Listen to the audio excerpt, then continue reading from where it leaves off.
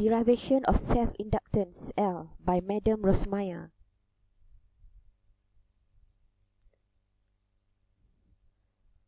In the previous lesson, we have discussed the phenomenon of self-induction. In this simple circuit consists of battery, solenoid and switch, where at the moment the switch is on, the current in the coil is increasing. The self-induced e.m.f. produced in the coil will oppose the rise of current. That means the direction of the induced e.m.f. is opposite to the applied voltage.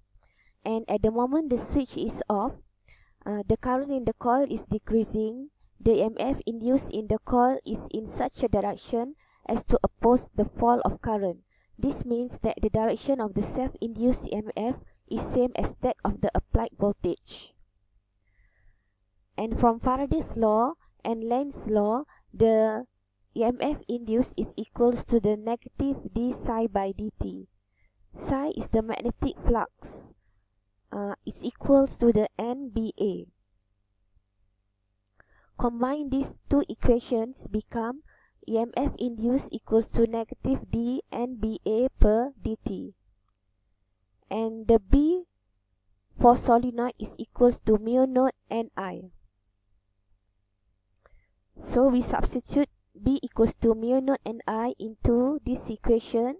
So the equation becomes e.m.f. induced equals to negative d and mu naught Nia per dt. We factor out all the constants times di by dt, and all these constants replaced by letter L. So this physical quantity is known as self-inductance. So self-inductance is a constant for this solenoid. Self-inductance for this solenoid is equals to L. Okay, from this equation, the EMF is a back EMF equals to negative L di by dt, and L is a self-inductance, and the unit for self-inductance is Henry. So we can rewrite this equation becomes L equals to back EMF per di by dt. And di by dt is rate of change of current in the conductor. Example just now is a solenoid. So we can say that self-inductance is the ratio of back EMF across a coil or solenoid to the rate of change of current through the coil or solenoid. The inductance of a coil is 1 Henry if the back EMF induced in it is 1 volt, when the current through it is changing at a rate of 1 ampere per second. Okay, next we are going to use the equation in the example given.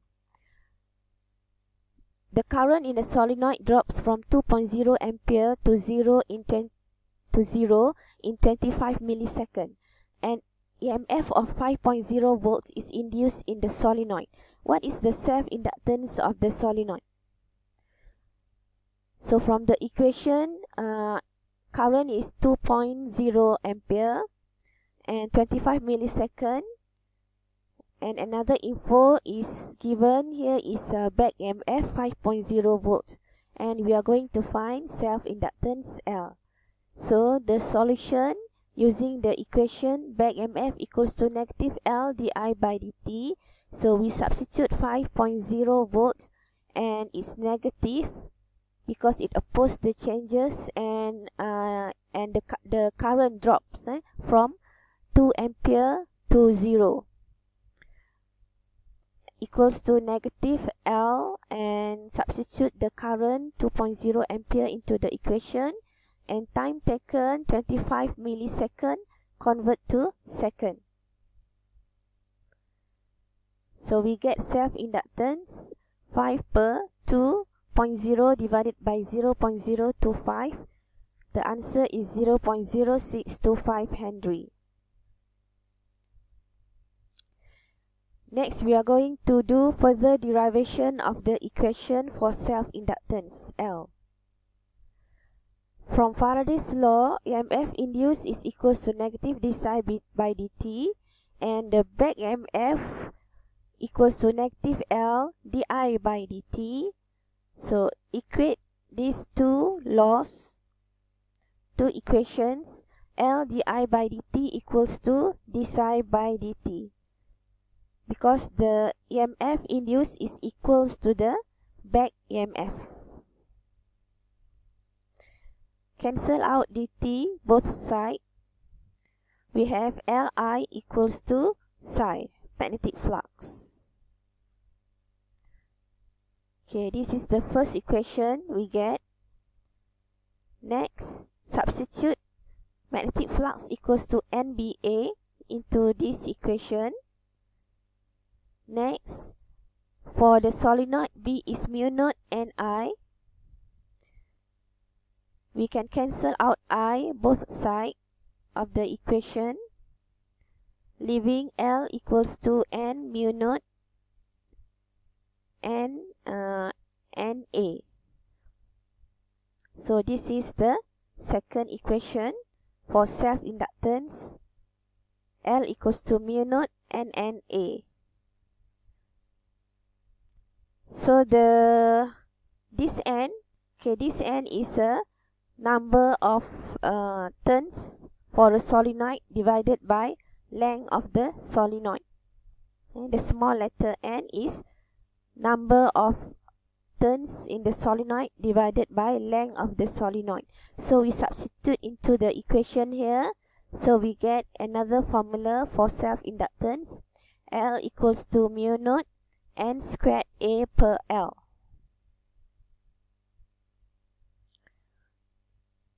Okay, next we can also substitute number of turns in the solenoid equals to NL, cross multiply, so the small letter n times the L.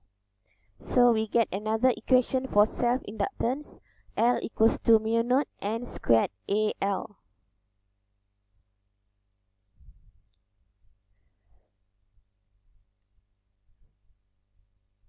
And the area is a cross-sectional area of the wire of the solenoid. So we can use pi r squared or pi d squared per 4. And also aware of the letter L, we also have here two letters L, or physical quantity L used here. This capital letter L is self-inductance, whereas the small letter L here is the length of the solenoid. Okay, next, I'm going to show examples on how to use these equations.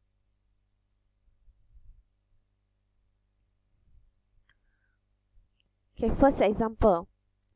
A flat coil of wire has 500 turns.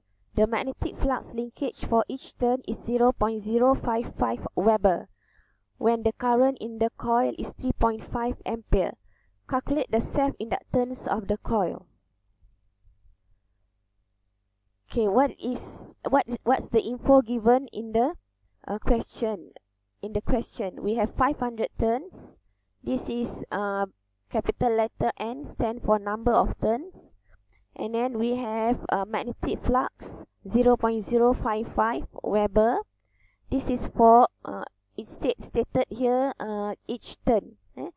So for N1, and then the current 3.5 ampere, and we are going to find self-inductance. So using the formula, psi equals to NBA. So the N is 500 turns, and then the BA for each turn is 0.055 Weber. So times 500. So from the formula, psi equals to Li. Okay, we use the first equation here. And L equals to psi per I.